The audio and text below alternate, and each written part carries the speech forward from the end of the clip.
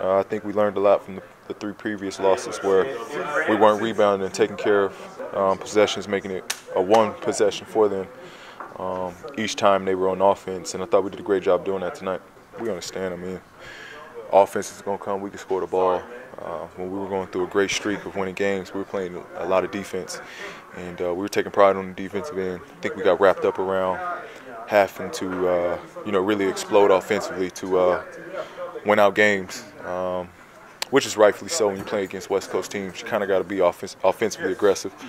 But I think we did that defensively as far as, really lock in and dial in on the defensive end.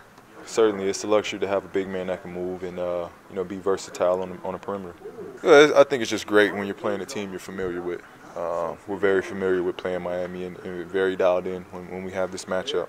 I think the couple of days of practice we had to prepare to play against those guys was very good to us. We tied up some of the screws on defense, and offensively I felt like tonight we shared the ball, and we got a lot of good looks, and that led us to a good win.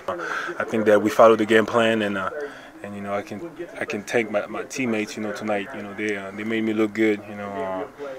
Like I said earlier, I just had to be at the right place at the right time, and the ball was delivered. So it's a good game for us, and we want to build on that.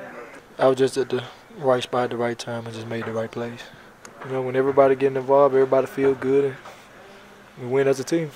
On our run, we won 6 games in a row. It was all about defense. The thing is, we got to understand that we got a lot of offensive guys.